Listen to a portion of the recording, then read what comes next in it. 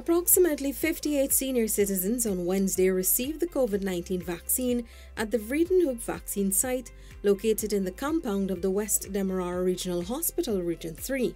The clinic opened at 8 a.m. and suspended a bit late for lunch due to the frequent traffic of persons arriving for the vaccines.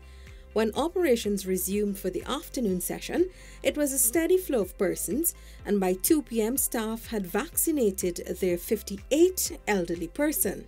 Why did you decide to take it? Why? Well, because of the protection it offers. I don't want to be hospitalized and things like that. You would encourage other people to come as well? Of course. In fact, I asked somebody to come, an elderly or a relative.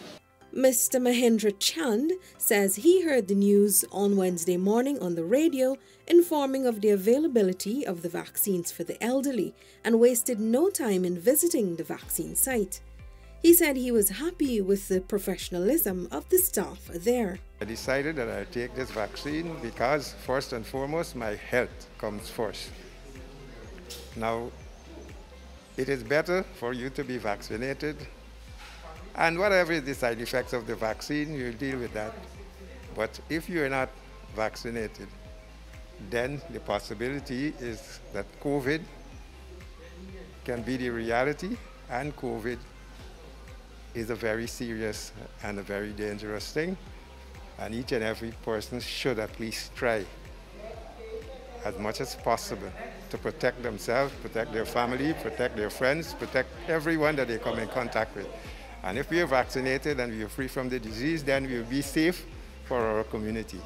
It's a friend who told me about the vaccine. That is how I come. So I decided to take it. And I will encourage others to take it also, as I was encouraged to take it.